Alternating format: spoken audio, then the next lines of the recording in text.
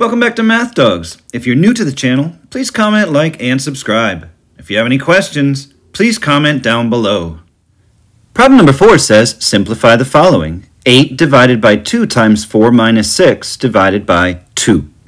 So this is a problem that deals with the order of operations.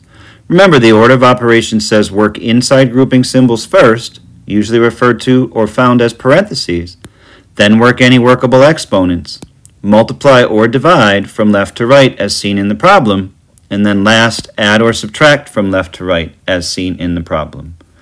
So I'm going to start in the parentheses with my grouping symbols. I have 4 minus 6, and 4 minus 6 is going to give me negative 2.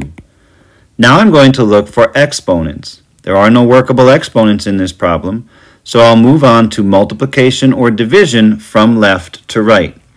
I have both division in two different places and multiplication in the middle. I'm going to work them from left to right as they appear. So the first operation says 8 divided by 2. 8 divided by 2 is 4 times negative 2 divided by 2.